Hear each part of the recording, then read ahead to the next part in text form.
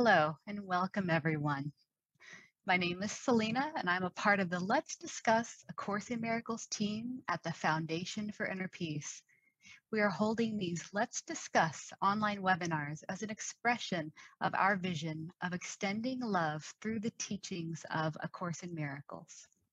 Our staff support team, Deborah and Emmanuel, are moderating the live chat, and Audrey is in the background helping to run the show.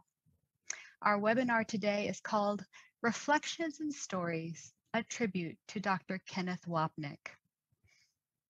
I now invite you to join me in prayer from Workbook Lesson 189.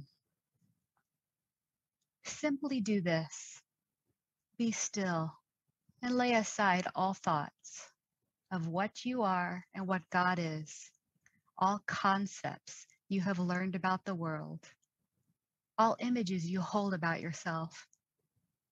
Empty your mind of everything it thinks is either true or false, or good or bad, of every thought it judges worthy, and all the ideas of which it is ashamed. Hold on to nothing.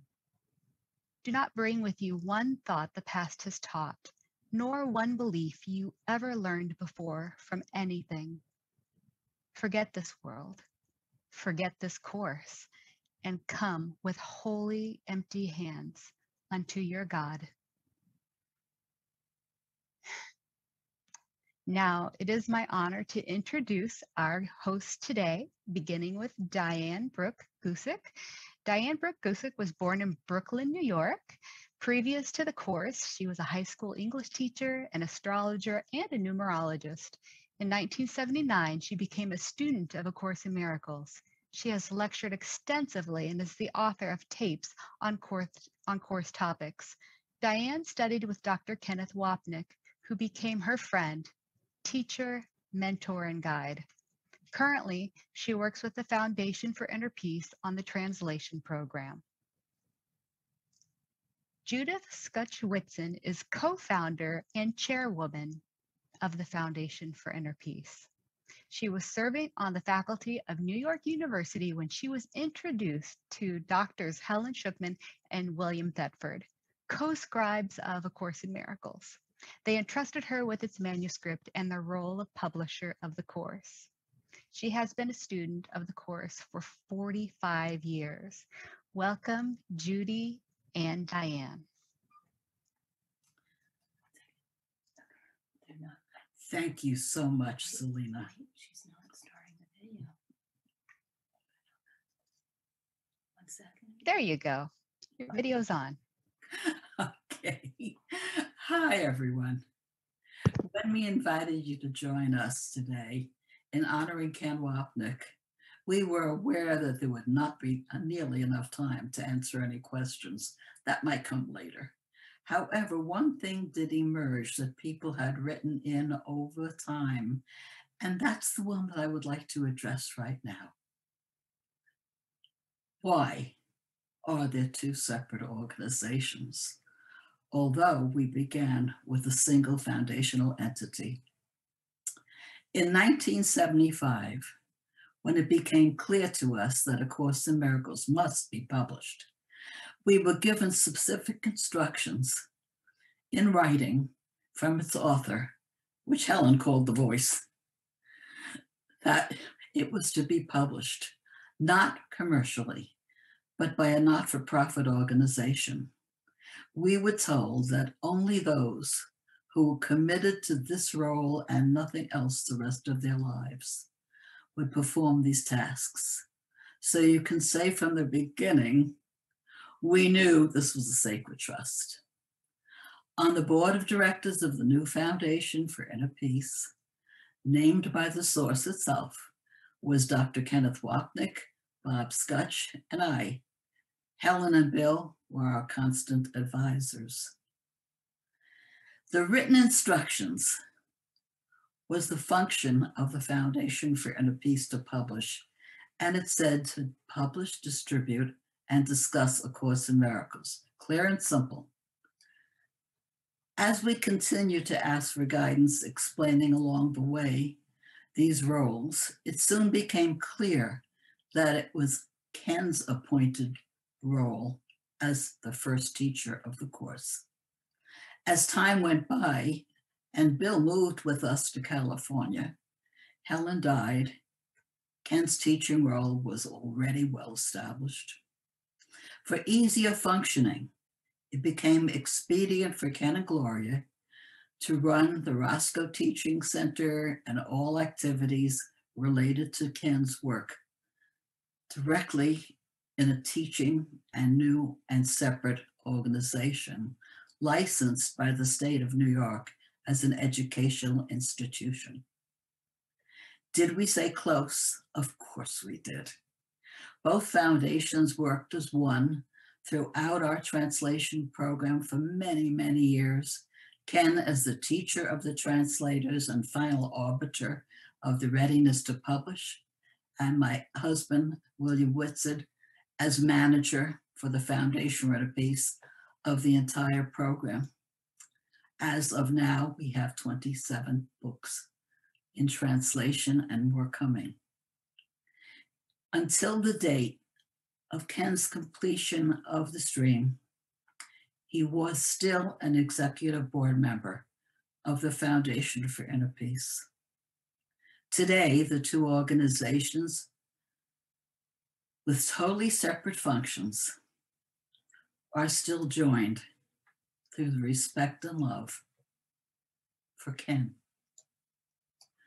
I now give you Diane in person to start our presentation, part of which, as you know, already has been recorded, but this part certainly is not. So over to you, Diane.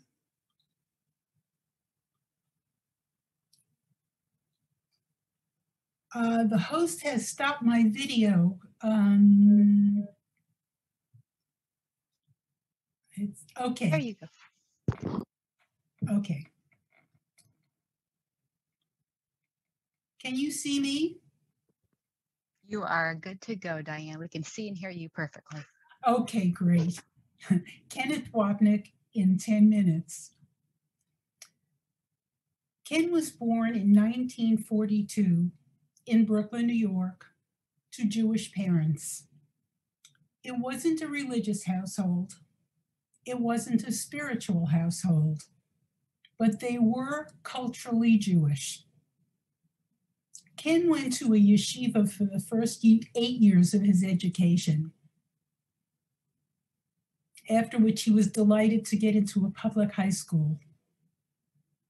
In his junior year, he discovered Freud and decided to become a psychologist. At that time, he also made a major discovery. He was introduced to classical music, probably Beethoven more than any of the others. But when he stepped into the realm of listening to music, and he did it throughout his life, it was his first foray into an inner experience that he had never felt within the seeming physical world. He continued his life. At the age of 26, he had his PhD, he married, he had a child, and he also had great conflict, because this inner world, which seemed both to need to be protected and which he wanted to live in, that world had nothing to do with anything else in his life. At a certain point, he left his wife, he left his child, he left his job. It was a difficult time for him. And shortly after that,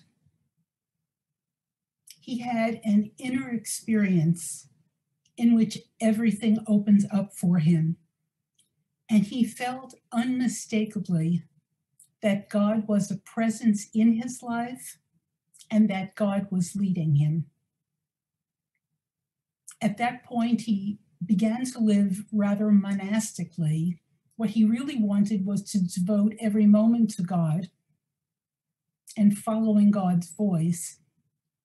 He also continued to work as a psychologist. He was upstate New York at that time.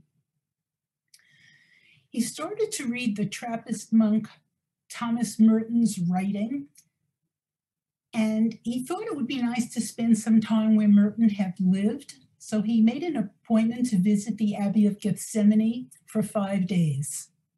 And in preparation for that, he started going to morning mass.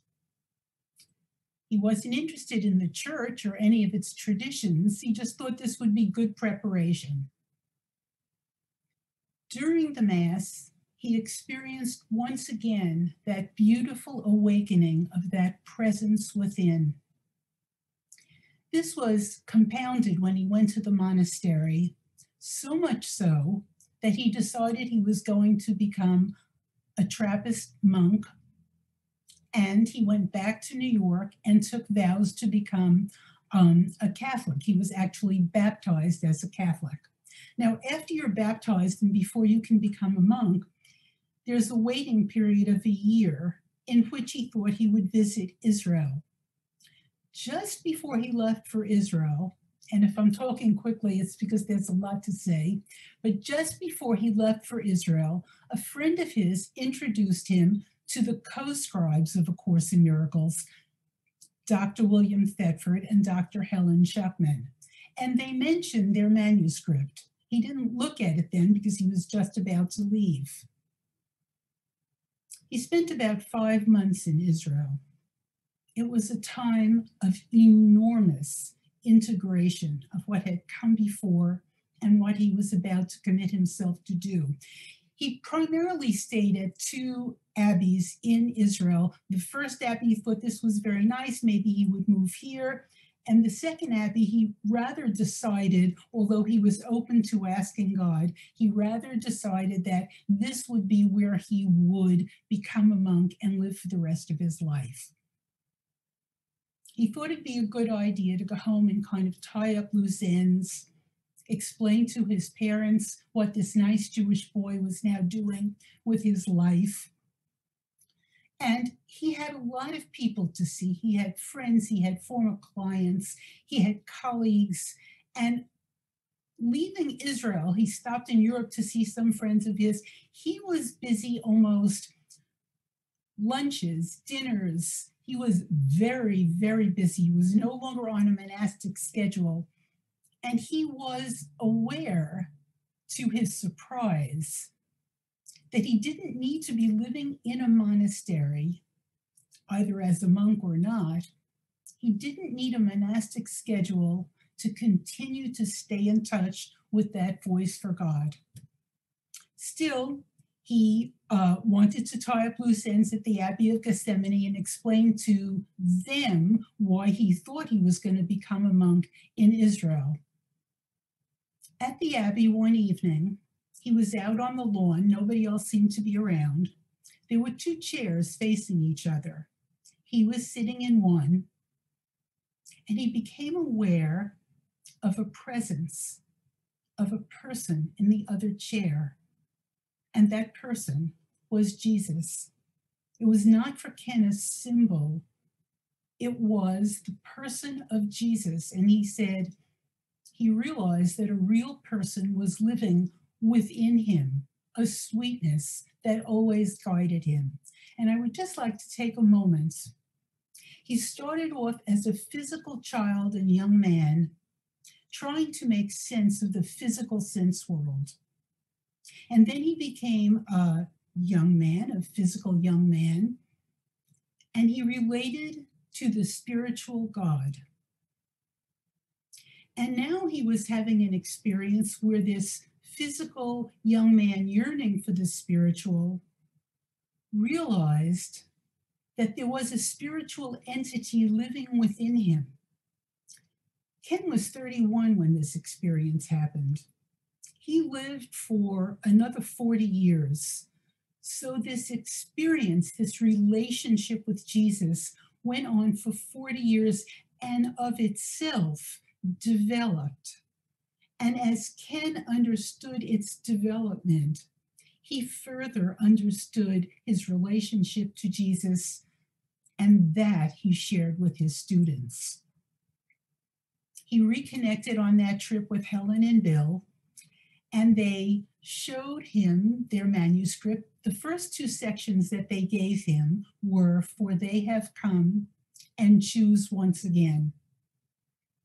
Ken could scarcely believe the beauty of the language, the poetry, the total integration of psychology and the spirituality he yearned for.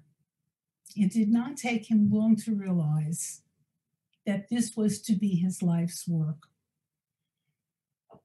The first year of the course, he spent almost every day with Helen, going over the course with Jesus, word for word. The first couple of years, he sat almost daily with Bill and Helen and Judy, and they read the course. They thought about the course.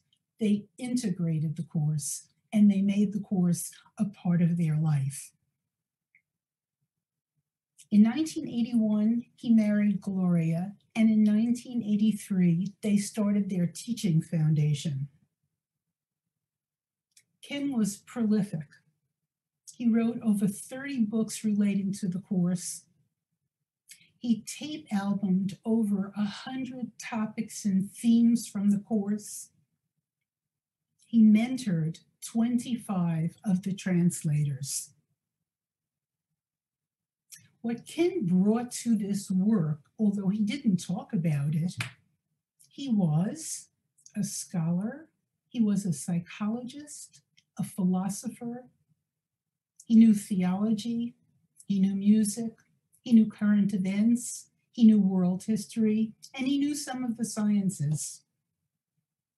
I think the thing that most of us, certainly the thing that I remember most about Ken, was every time anyone saw him, he gave you back your innocence.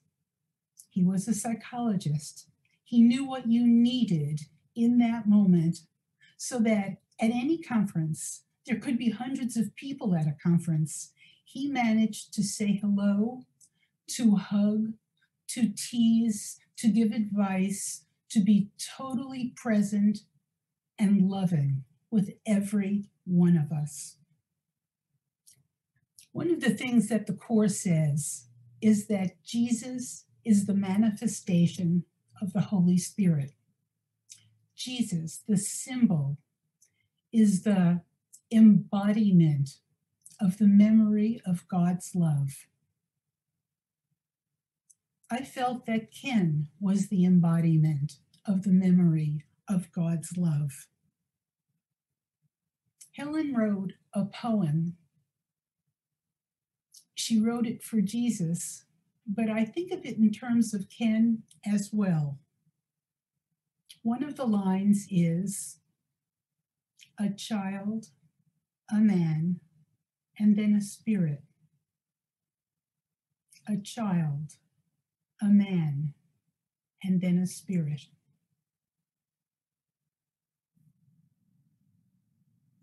Hello, everyone. I'm Judy Scutch-Whitson, and Diane Gusick and I are going to talk today about one of our favorite subjects. His name is Dr. Kenneth Wapnick, and we both love him dearly. But first, I want to tell you why Diane Gusick and I are doing this together. Not too many years ago, about 7, I would say, right after Ken Wapnick died, in fact, I got a call from Diane, who had moved from Seattle, the area, Seattle, to Tiburon, California, where I was living, very close by, 5 minutes away. And she told me who she was. We had a brief chat, and all of a sudden, I felt very clearly, I need to see this woman. And I asked her if she could come over, and she did. And the very first time we spent together, we started to talk, and about 7 hours later, my husband asked me, what's for dinner? And it's been that way ever since. I deeply believe in the larger scheme of things that Ken had a great deal in bringing us together. In fact, as you will hear our story, I think you might feel the same way. So, how did it all start for me? It all started for me in 1975 when I met Helen Schucman, Bill Thetford, and Ken Wapnick. Now, at that time, I had been teaching at New York University, and it was a course in consciousness research. And Bill Thetford had heard me speak a few times, and somehow or other, he felt very strongly that I was to be part of their group. He felt that I would know what the next step was. And so he invited me to come and meet him and Helen for lunch at the faculty club at Columbia University, New York City, Physicians and Surgeons. And while there, we had a conversation that seemed to be just cursory. I didn't feel any real connection, or it wasn't going place. And suddenly I said to them, looking at Helen, "You're hearing an inner voice, aren't you?" Which astounded me and astounded her even more. But Bill just started to laugh. He had a great sense of humor. And he said, "I think it's time we go up to our office and talk in private." And so we went up to their office in the building that's called the Black Building in New York City on 165th Street. And there I met Kenneth Wapnick. He hadn't joined us for lunch because I guess that was just their decision. But there he was sitting, and I met him. I must say it was a very quiet meeting. Bill and Helen proceeded to lock their door and pull down the shade so they would have total privacy.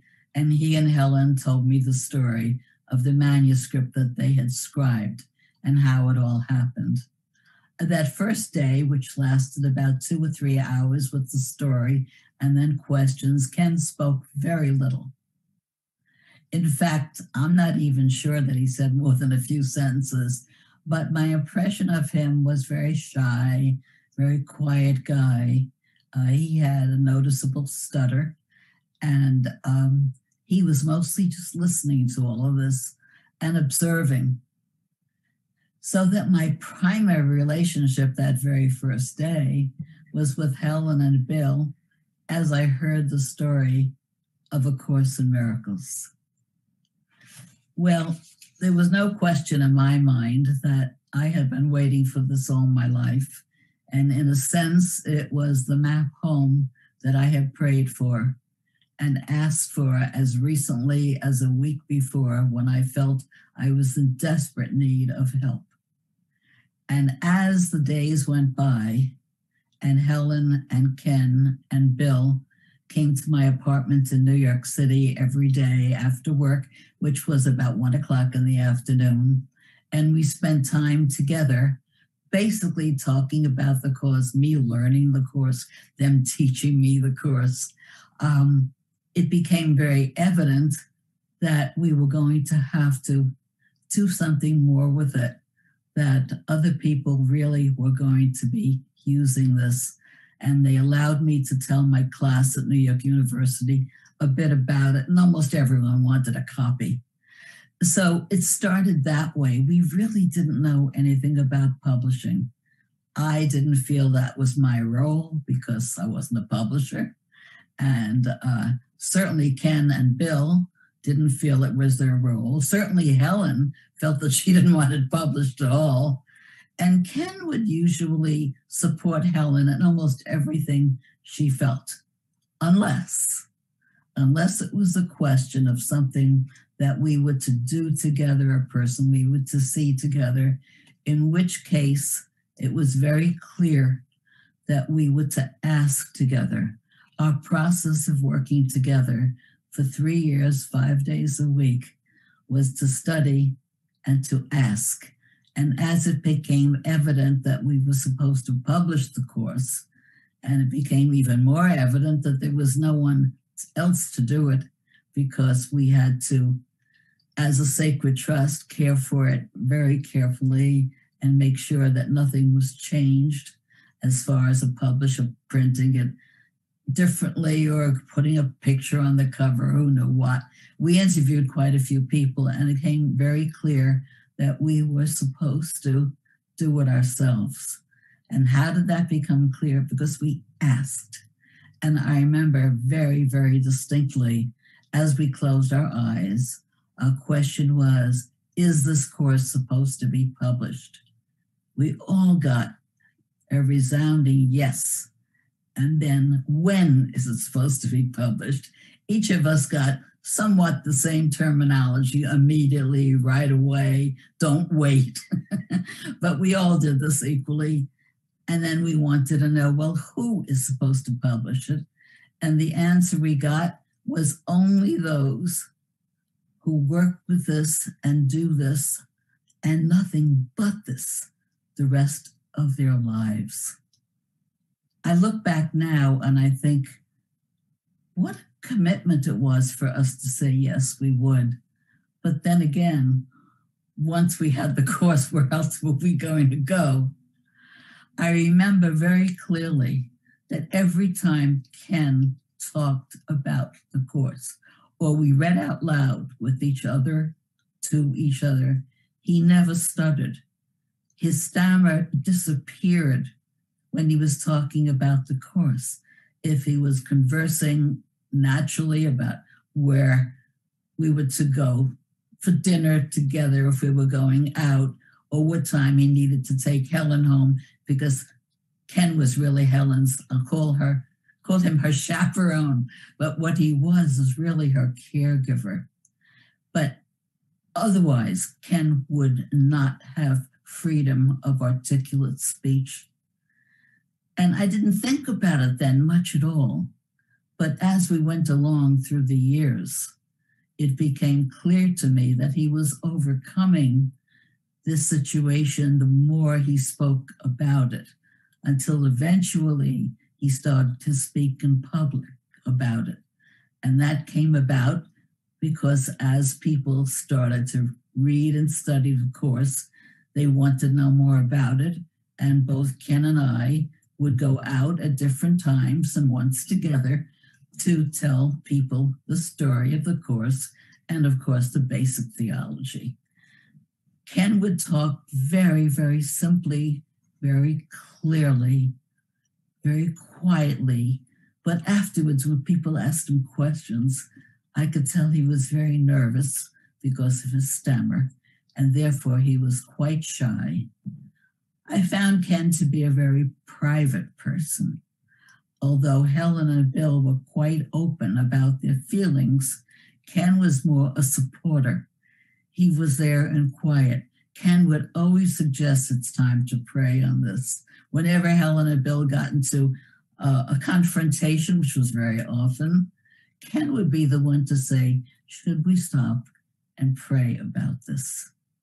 So we sort of grew into a unit, which I think was part of the plan. We always thought we were very strange choices to be involved at this level, doing something with a manuscript called A Course in Miracles, which Helen really didn't want to acknowledge, but knew very, very well. We had the opportunity to observe each other grow. Ken was not married at the time. All through the time that Helen was alive, Ken was not married. He didn't get married until, well, very soon after. But the kind of relationship we had together seemed to blend quite well. I don't mean there weren't differences of opinion. Of course there were, and Ken had his too. But every time we sat and we asked, we got the same guidance, we got the same answer. So seeing Ken in those very early days, he was 33 years old when I met him. I was 11 years older, I was 44. Helen was 66 and Bill was 54, if I remember correctly. Helen treated us as a family, and she felt in some way, and actually some ways articulated it, that Ken was her son. He arrived first on the scene, and I was the daughter. In fact, she asked me to call her mama.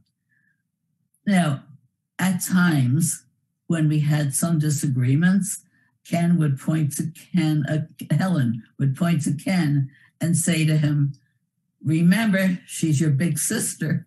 Or if I was disagreeing with something, she'd turn to me and she'd say, remember, he's your baby brother. I can't say he liked that very much. But in her mind, this was a family, and this is how we grew. Now, I'm going to stop at this point because actually Diane comes onto the scene about this time, and let her tell you her first impressions of meeting Ken, what she was doing, and how she felt. It was in late 1979 that I first started the course, and within maybe a week or two, Ken Wapnick was scheduled to give a talk, and I decided to go. It's hard to describe how much a presence this shy man who stuttered was. It was clear he was very bright. His presentation was wonderful. But there was a quiet presence in him that I wasn't even aware of, but I knew I was drawn to. It had nothing to do with anything personal. And the day was rainy, and Ken had a cold, and I did what I usually do. I sit in the front row because I wanted to understand everything, coming in from a very intellectual place. But at the end of his presentation, I went up to him. This was in Manhattan, and he didn't drive a car. He may have been a driver, but he didn't have a car. And I had driven in, so I said, "Can I drive you home?" And this young man in his late 30s stood there right in front of me. I was also in my 30s. He closed his eyes,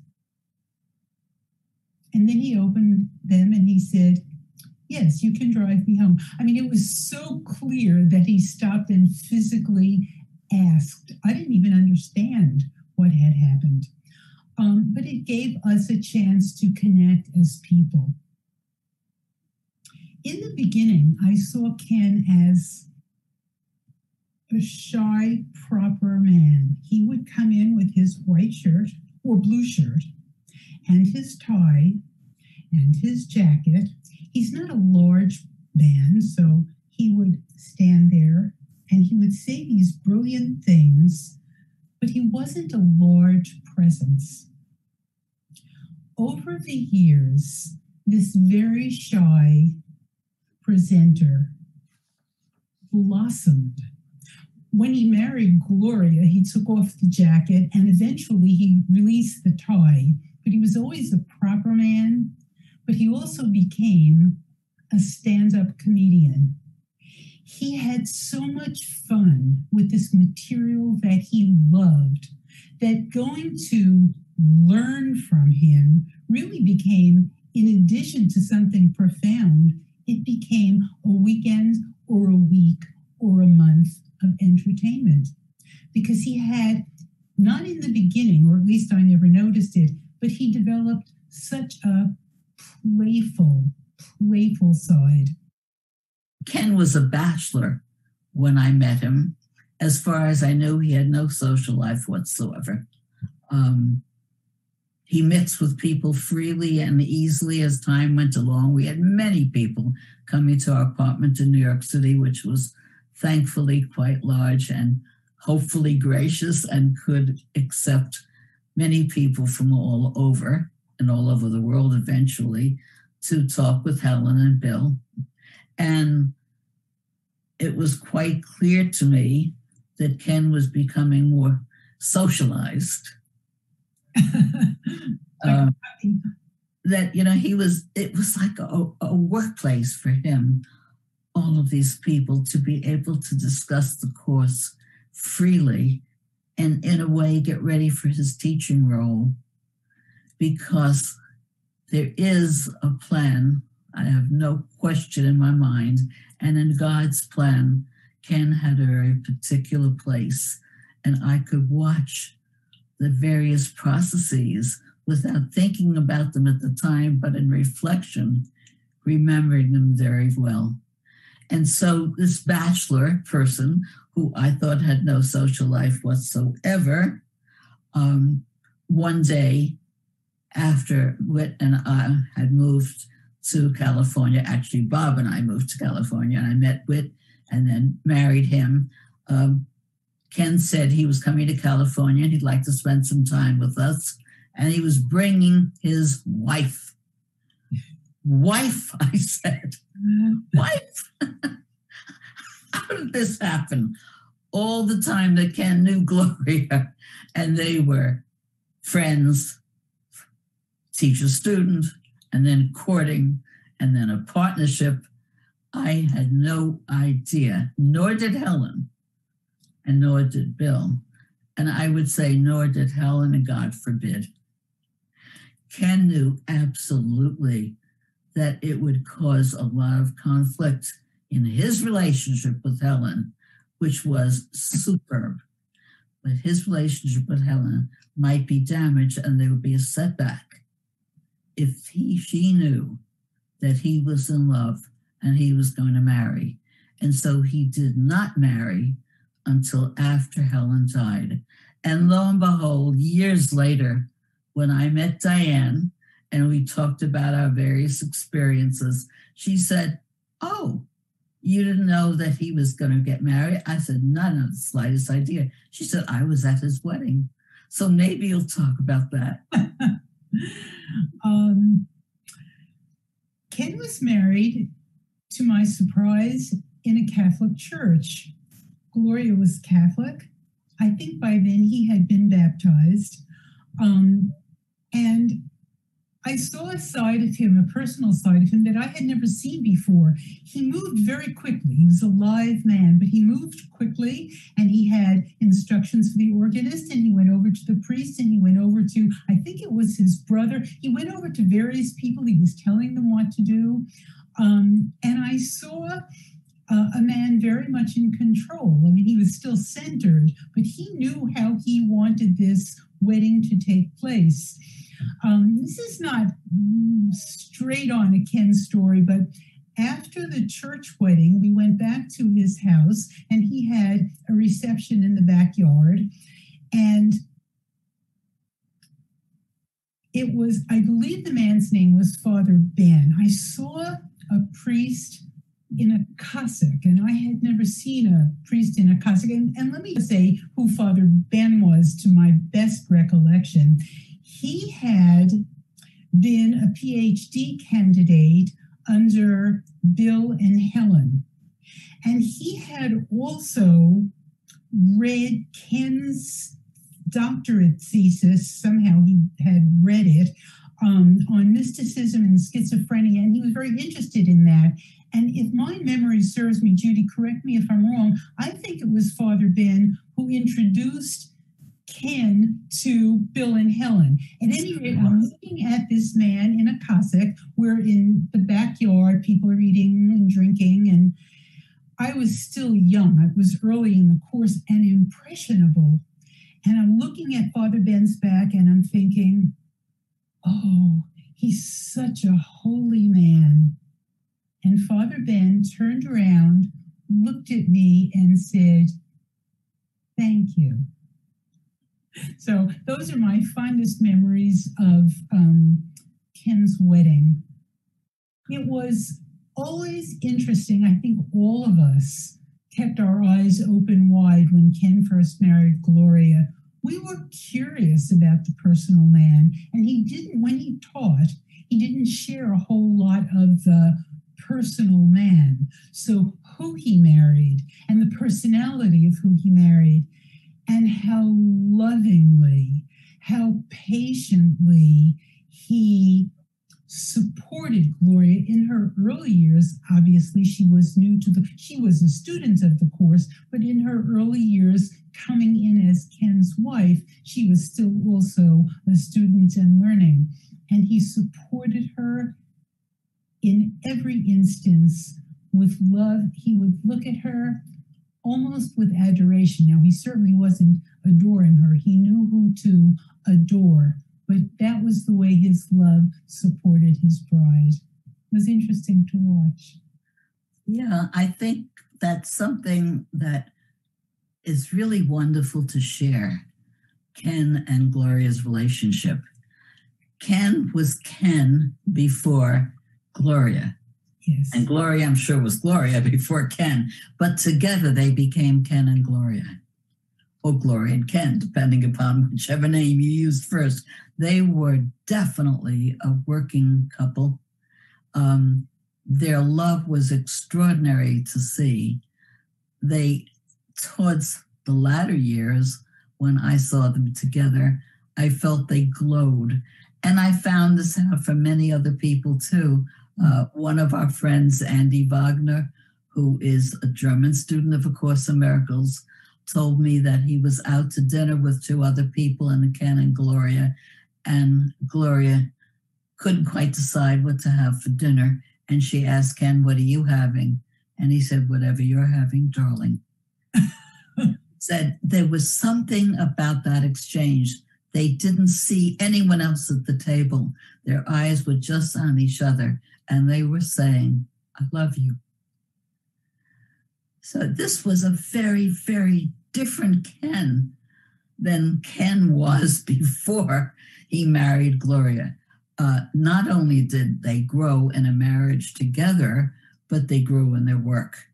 And they fit so perfectly in the roles that they were assigned that I guess people could look at them and say, this is the way a holy relationship might look. They didn't seem to have any grievances against each other. They didn't seem to be sharp with each other. They were always kind. I never once heard them be unkind to each other, as people sometimes are. You know, the ordinary put down between people who know each other very well and are partnered and are married. Nothing like that. It was generosity. Ken was a natural caregiver.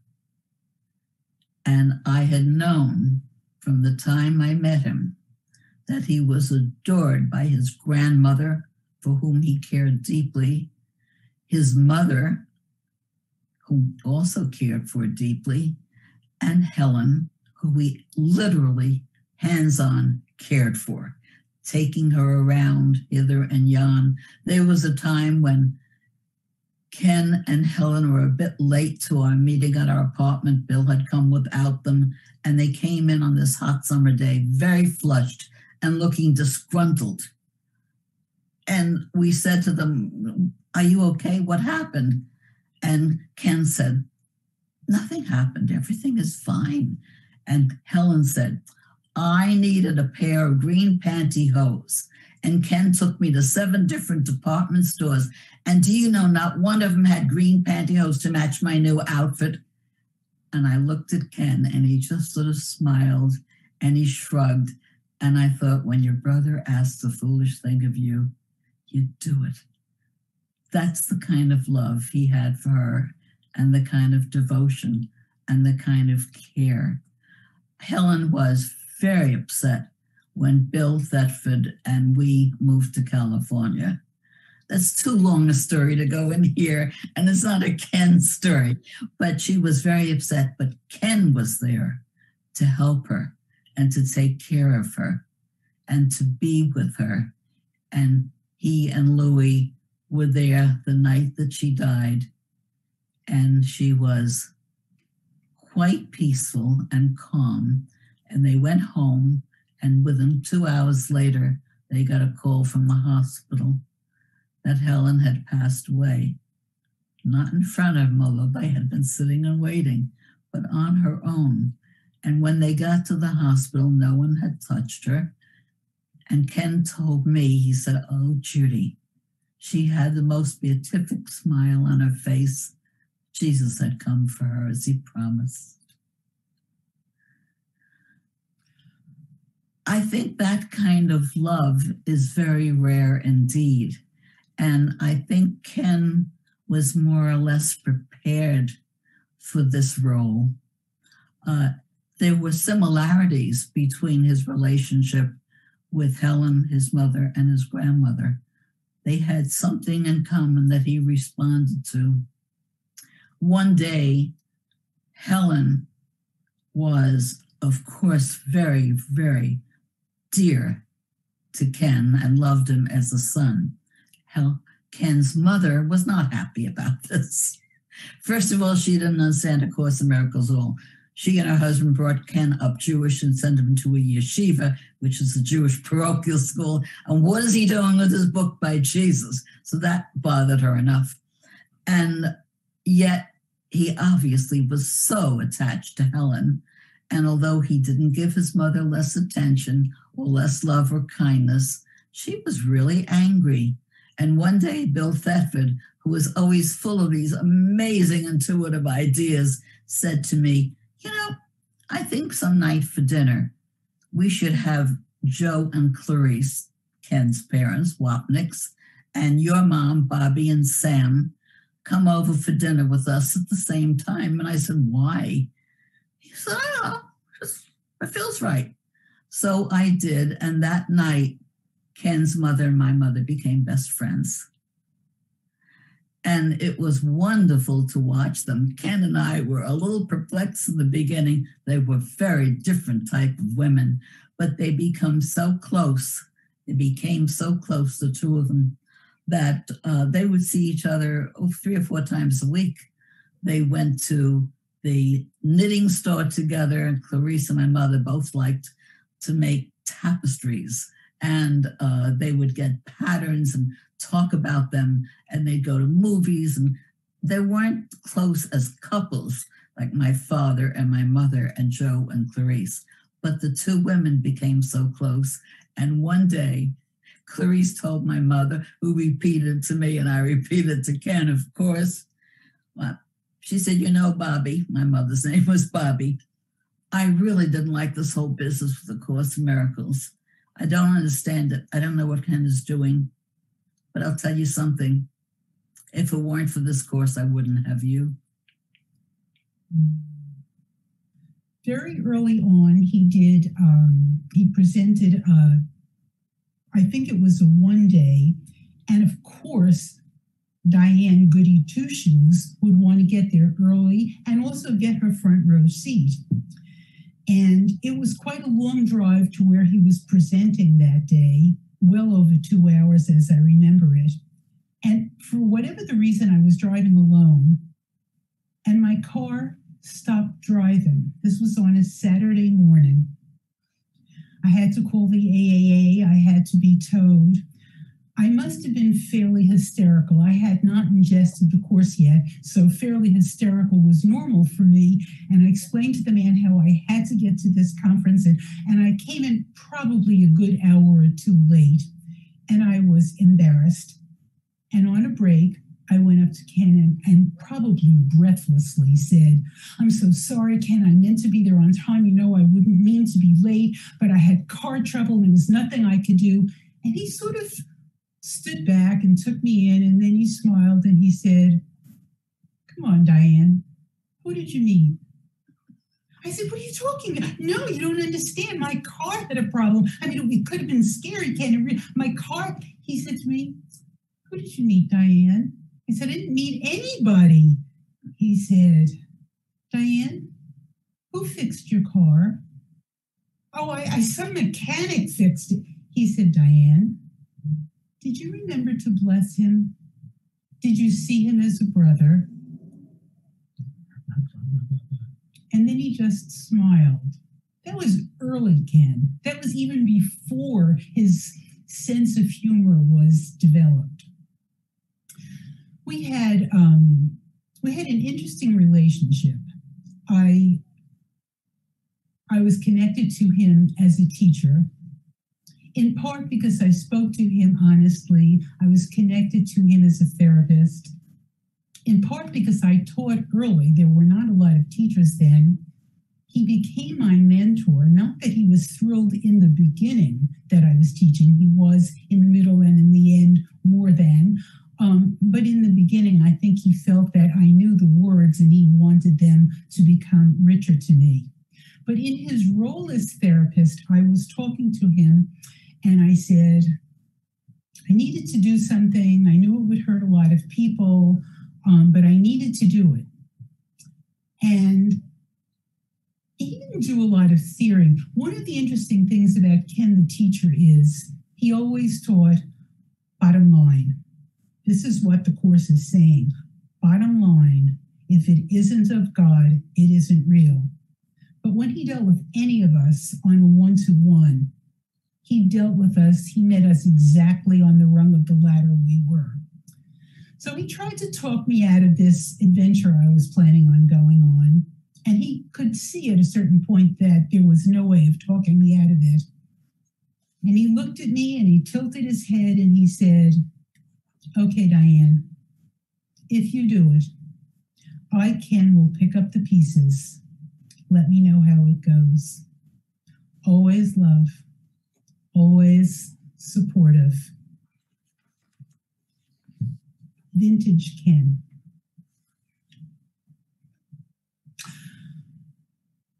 He also never told me what to teach. When he knew I was going on various conferences, he never told me what to teach.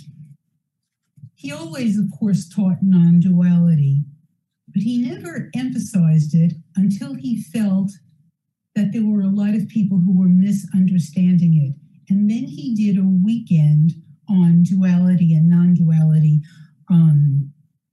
It was one of his more impassioned weekends, at the end of which I really understood intellectually that the world was not real. And I was in absolute terror. And I went up to him afterwards, forgetting I was speaking to a psychologist and how transparent I must have been. And I said to him, I can't teach this, Ken. I can't tell people that the world isn't real. They'll be terrified. And he looked at me and he smiled, and then he got very serious because I then commanded a lot of students. And he looked at me with those beautiful eyes and he said, you don't have to tell them, Diane, but you need to know it because it will come out differently. I felt it was very profound. I love these stories. I love them.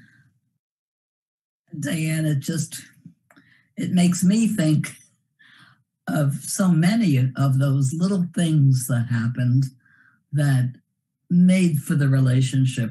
And when I hear you, of course, in a totally different position of working with him, Yes. reflect some of the same feelings that I had, it feels very whole and in a way very healing. I cannot say that everything amongst us, the four of us, Helen, Bill, Ken, and I, was harmonious. In fact, Helen and Bill were not the least bit harmonious.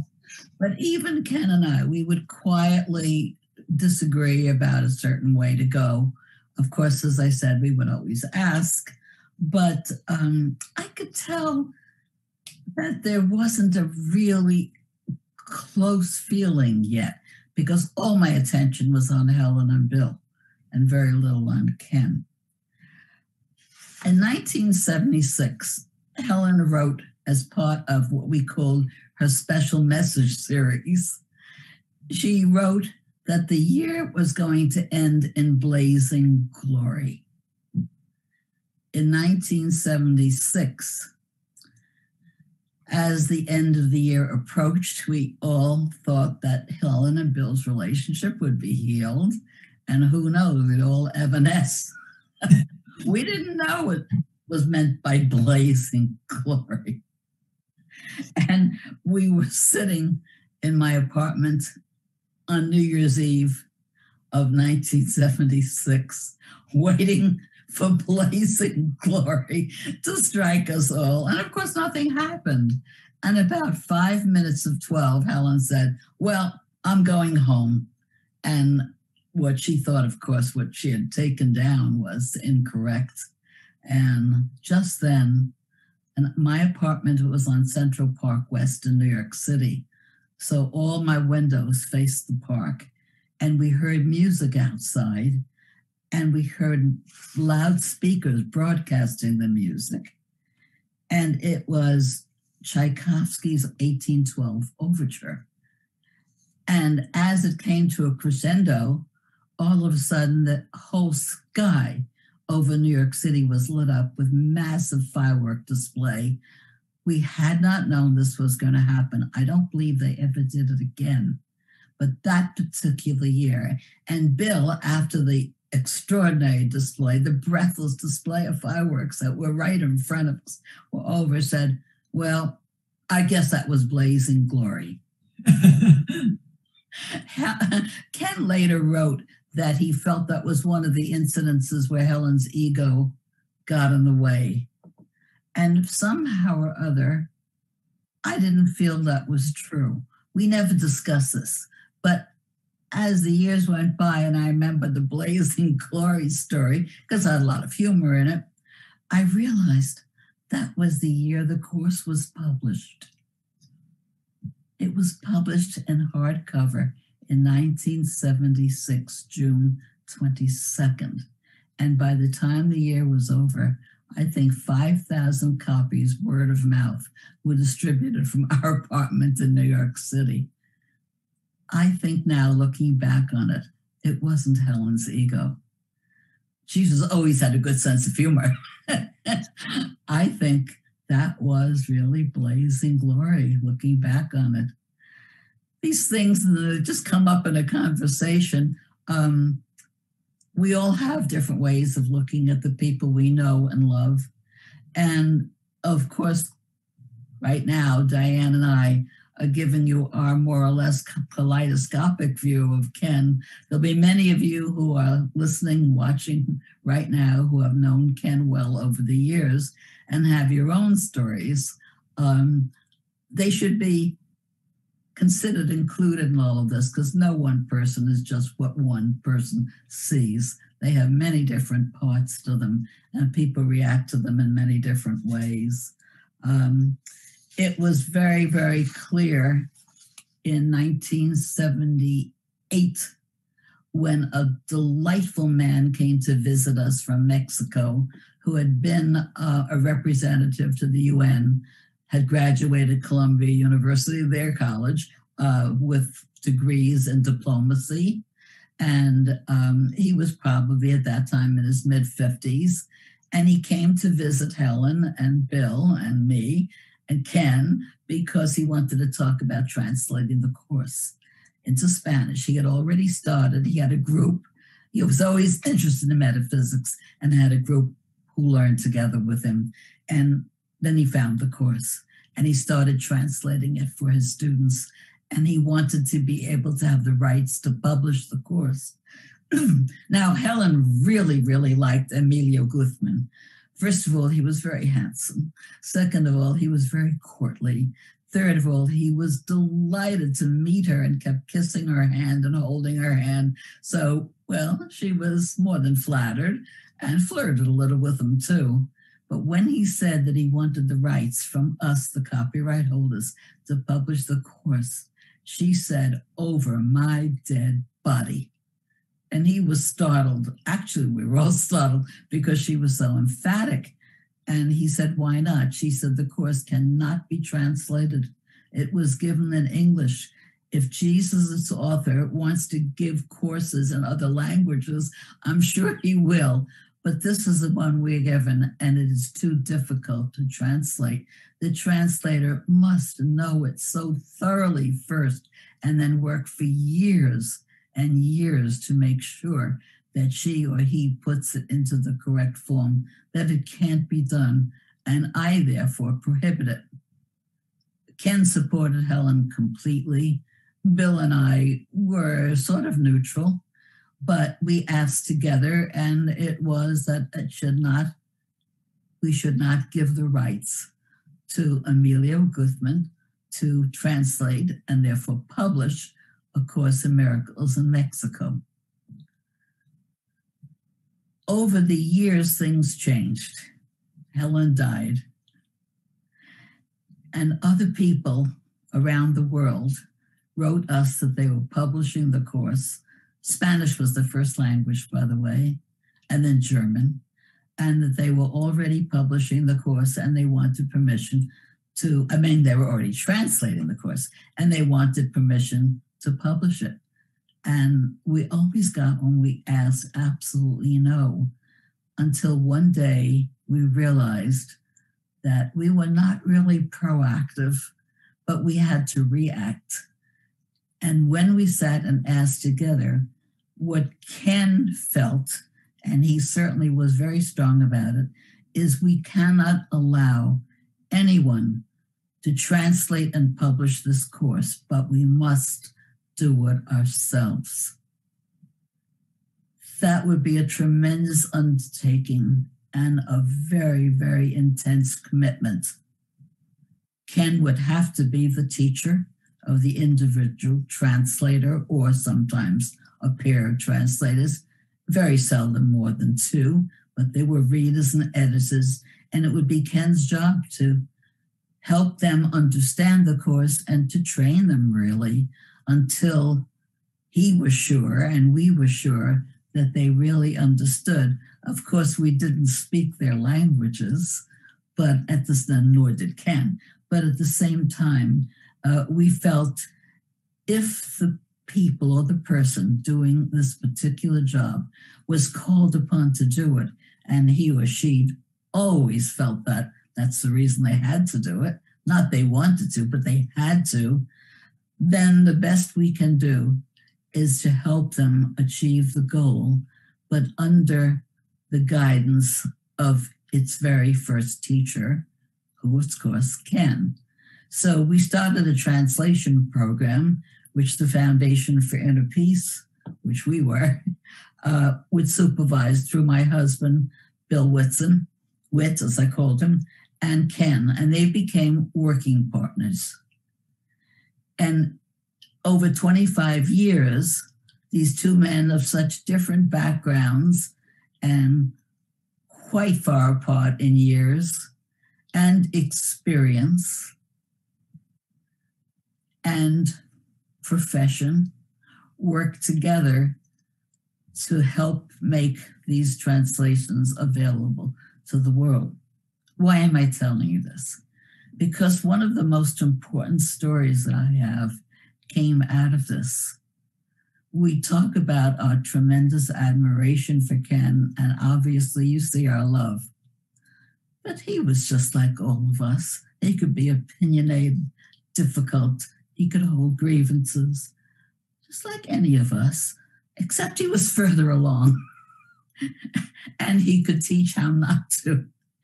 In this particular case, there was a tremendous difference of opinion between Whit, my husband, who was manager of the program, and Ken on how it should be taught. And it got to be very uncomfortable until I really felt over time there was going to be a split. And in prayer, I knew this was not to happen. Ken, at that time, was living in New York, had his center at Temecula, and a very excellent place of teaching and learning it was. And Whit and I were living right near Bill Thetford in California, and we had established already that we were two different organizations so that one could be strictly for teaching with Ken and Gloria heading it, and the other could be the Foundation for Inner Peace, which was strictly publishing, distributing. And that would be Bob Scutch, my other husband, who was with me when I got the course and later became Whitson, my dear partner that we still work with today. It was very unsettling to all of us that this tremendous conflict was happening. And Whit and I decided through guidance that we should go to New York and be with Ken in person and see how we could work this out. Whit and I checked into a hotel in New York, and Ken was going to come over the next morning at 9 o'clock, and we were going to spend the day together going through this. And I could see my husband getting more and more and more upset as the evening went through. He didn't think it was going to work out. There didn't seem to be any place that they could meet. And finally, when we went to sleep at night, I dared suggest to him, before we go to bed, may we pray on this? And he said, oh, of course. I know that I prayed that we should all see it differently and be in harmony with God's plan again. When I got up, my husband was so peaceful. He said, it went away. I said, what went away? He said, any resistance, any fear, any conflict, it's gone. Oh, thank God, I thought to myself. The doorbell rang. It was Ken coming into our hotel room to discuss this. And I was terrified. And I saw Whit open the door, and Ken's face was not his usual face of calm and peace. I could see he was tight, his jaw was tight. And my husband just opened his arms and embraced Ken. And Ken and he rocked back and forth for a few moments, just holding themselves heart to heart. And the conflict was over. So I witnessed two men I love very much going through their own dark night of the soul with a particular situation that was really important. And they resolved it, but not by talking about it. I don't think the whole afternoon or morning we talked about it. We just had fun. But it was indeed over and the translations could progress. I get very emotional when I talk about this because it's a course in action.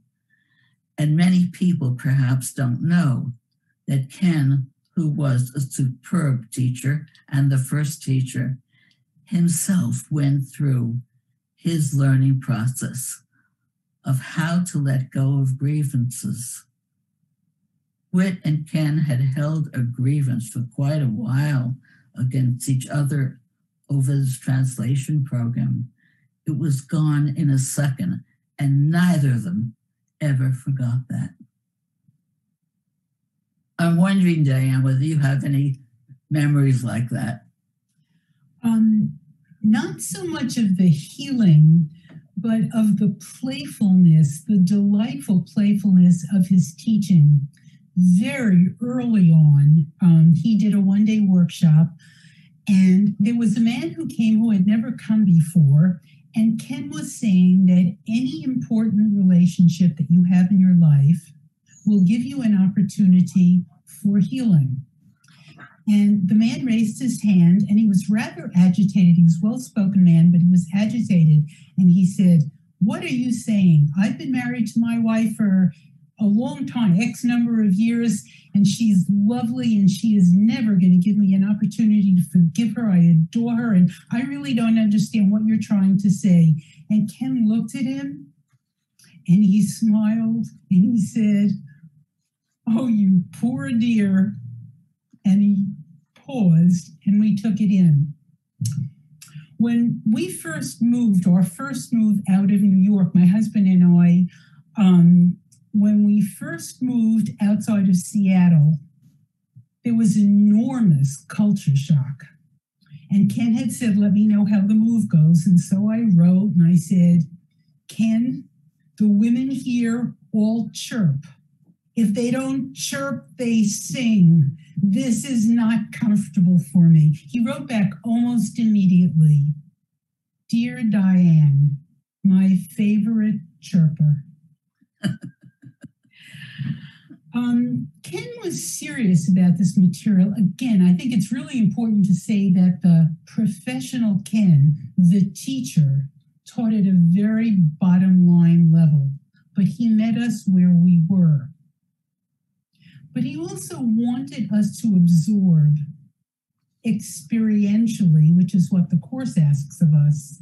He wanted us to absorb what he was saying. And what he was saying was contrary to everything the world was teaching us. One night after a particularly long day of teaching, a group of us was sitting around in the teaching rooms. There was a large group of us. And a young woman who was a participant took out a guitar and started playing. Ken walked in, and Ken was a polite man. There was not an unkind bone in him. He knew what he wanted, but there was no unkindness in him. And his face had almost a pained look, and he said, "I'm sorry. I'm going to have to ask you to," he said to the young woman playing the guitar, "I'm going to have to ask you to stop playing. This is an academy where we think about what's going on in our mind, and we remember which teacher we're listening to. That's a hard thing to integrate, and that's what I want you to do." He didn't use all those words. He wanted us not to be distracted from the teaching. And I think that that was very vintage Ken. He was a teacher by playfulness. There was one man who relayed the story of he felt very much like garbage. So when Ken saw him, he picked him. Ken was a small man. This was a big guy. He picked this big guy up and dropped him in the garbage can. He was playful. He knew he had something going with the hundreds of us that were students. He had something going with each of us, which means he had taken the time to hear our story, to understand our belief system, and to remind us that we could go further. One of the favorite things that he said to me, and I know, Judy, you told me that he has said this to you as well. Very often after a conversation with him, he would look at me and say, "Go deeper." He wanted you to hear his theory. He wanted you to build your own inner relationship whereby you let go, if only briefly, your ego's investment, that you might rest in that outer, spacious place of love. And he didn't teach you how to get there. He said, "Go deeper."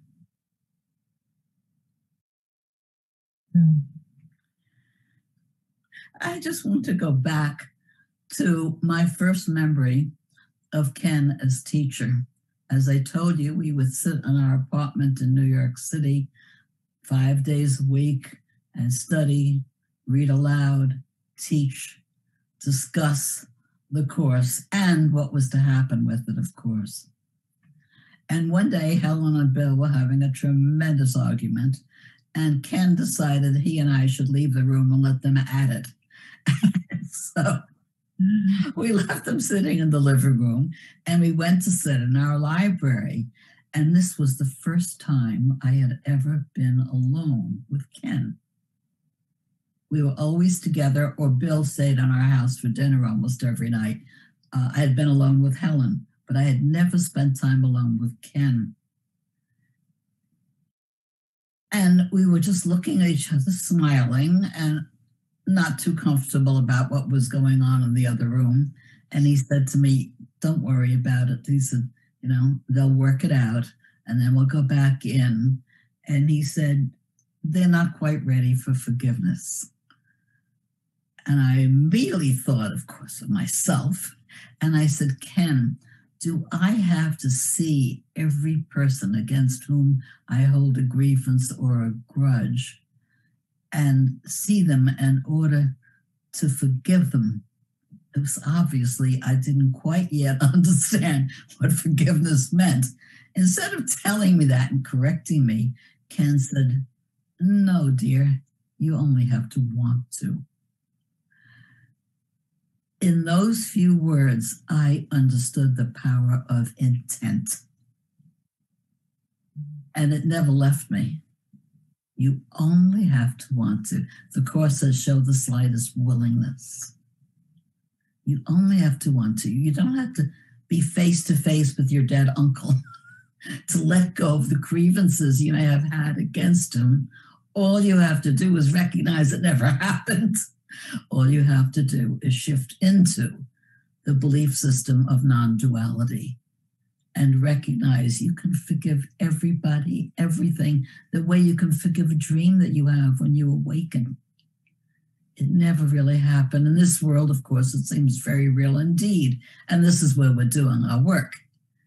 And we have no idea in time what that means. We just know it's how much we want to. The more we want to, the stronger our intent is, the more the higher self, the Holy Spirit, the voice for God, Jesus, helps us. All we have to do is invite him. I am ready to go deeper. I want to go deeper. Help me go deeper. And I learned that just in one sentence from him. It's as if it got transferred from his knowing to my receptivity, but it would take a long time until I totally understood it. I think that's the mark of a great teacher, that he or she can say things to you exactly where you are that will help you understand. But as you grow and as you go deeper, it becomes more and more apparent, the meaning. I was blessed, lucky enough, who knows why, to have 3 teachers in my life. I didn't realize at the time that Ken was also my teacher. He was my baby brother.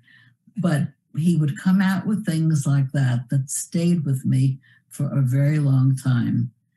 I always saw Ken and Bill as our teacher. We learned the course with them. Why should we have a different interpretation of it? It would be highly unlikely.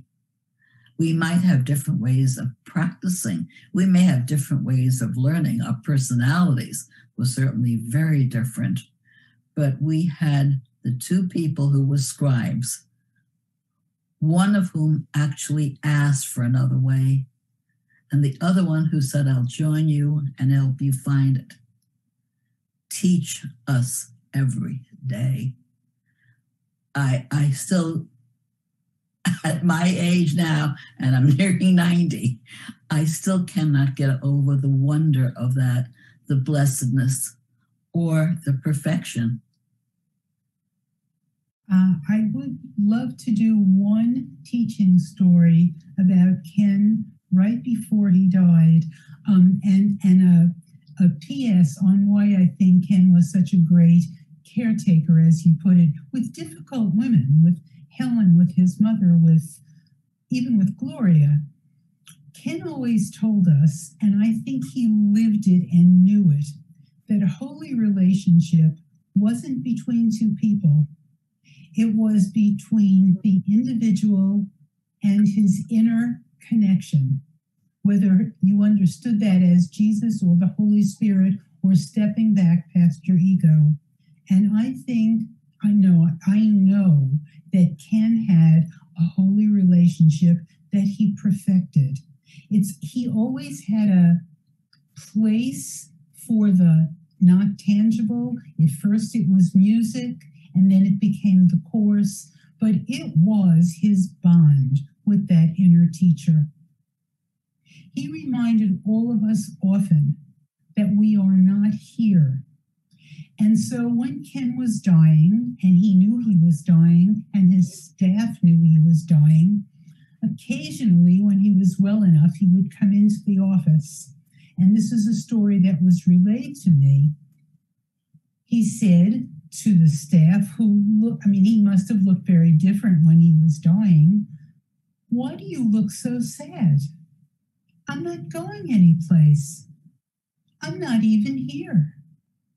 Always the teacher to the end, a gentle reminder, and neither are you. Why do you look so sad?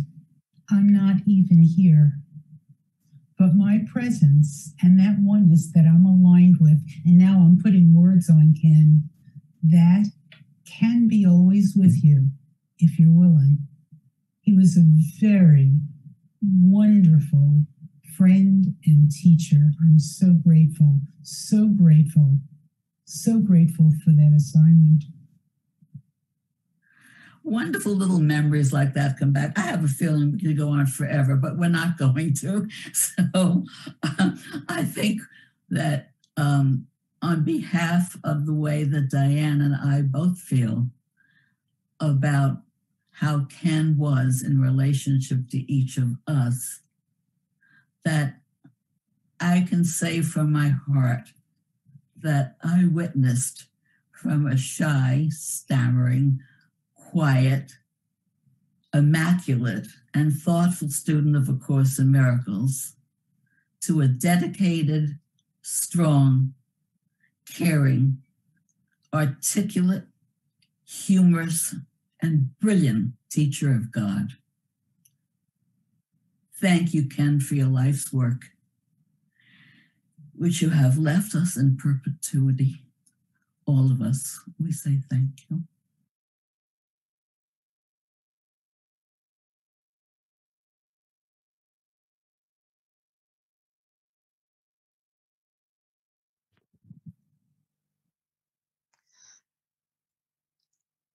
Thank you, Ken. Thank you, Judy and Diane. And thank you all for joining us today. We so appreciate you being here for this marvelous gathering, honoring Dr. Kenneth Wapnick. For those of you who are on social media, please note our social media links in the chat, including our Facebook group called Let's Discuss A Course in Miracles. We appreciate all of your generous donations and contributions to the Foundation for Inner Peace, and we honor your presence here. Our next Let's Discuss ACIM webinar is to be announced for March. Thanks a lot, everyone, and take care.